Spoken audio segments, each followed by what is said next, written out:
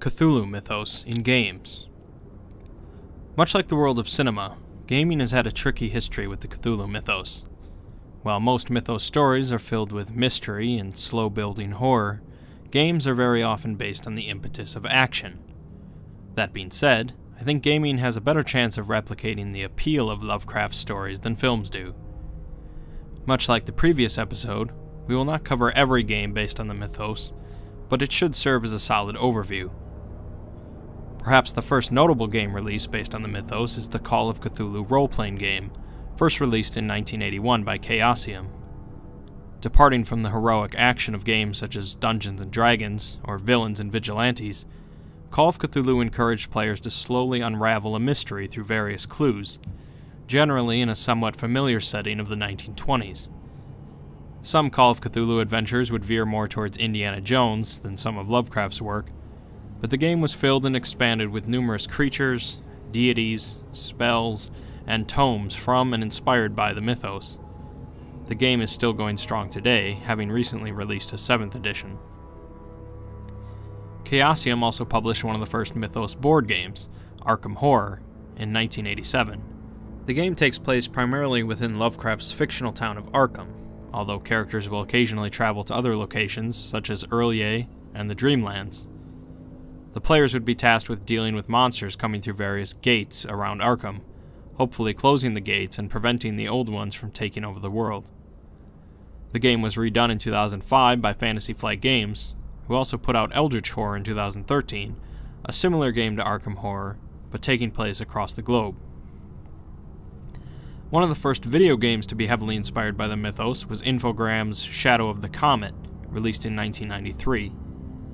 The plot concerns a British photographer in 1910 who hears the story of a man who went insane upon trying to observe Halley's Comet as it passed above the fictional town of Ilsmith, a clear reference to Innsmouth. After arriving in Ilsmouth, the photographer finds that there's much more going on than just a comet passing by. The story is very much Lovecraftian in nature, as the player slowly unravels the mystery and horror lurking behind the quaint coastal town. The game features direct references to the Necronomicon, Cthulhu, and Yog-Sothoth. A follow-up game, Prisoner of Ice, released in 1995, was based partially on At the Mountains of Madness.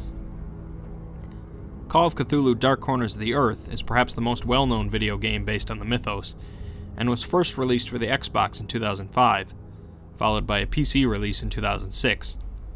A first-person shooter, the game also involves various puzzles and stealth sections, as well as some concepts of survival horror. The story of the game takes certain plot elements from Lovecraft's The Shadow over Innsmouth, as well as Shadow Out of Time, while expanding upon them to accommodate a more action-oriented story. Entities featured in the game include Deep Ones, Yithians, Flying Polyps, a Shoggoth, as well as Dagon and Hydra.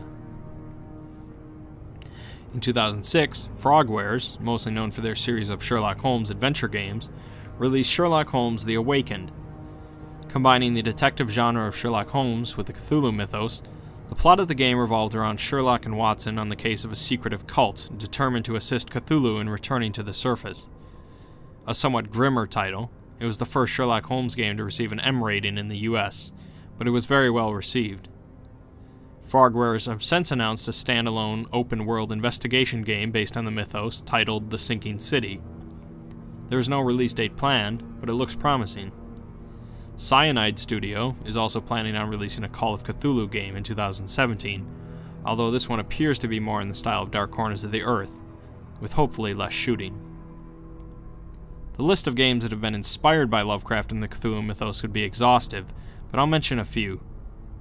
Eternal Darkness, released by Silicon Knights in 2002 for the GameCube, is very similar in tone and concept to the mythos, featuring eldritch tomes and ancient beings that some wish to return to the world. Bloodborne, released in 2015 for the PS4, is heavily inspired by Lovecraft's works and ideas, as well as Gothic horror and Victorian architecture. Various great ones are referenced and featured throughout the game, including one visually similar to Cthulhu. Much of the later plot of the game involves the potential return of the Moon Presence, a mysterious great one associated with the moon. There also are certain female characters that become suddenly impregnated with an alien spawn, much like the plot of the Dunwich Horror. Darkest Dungeon is a dungeon crawling game released in 2016 for the PC, and heavily involves the grim and oppressive tone that occasionally features in Mythos stories. A manor and the lands around it have become infested with darkness and eldritch horrors, and the player is tasked with sending crews of adventurers downwards through the dungeons and surrounding areas to cleanse the area.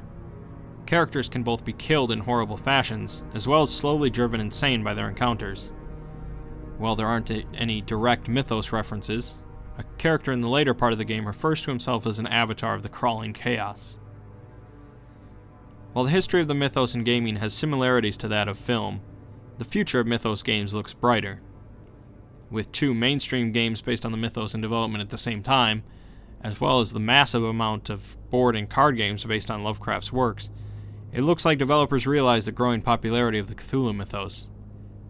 And who knows, with the growing trend of virtual reality, maybe it won't be too long until you're staring down a Shoggoth yourself.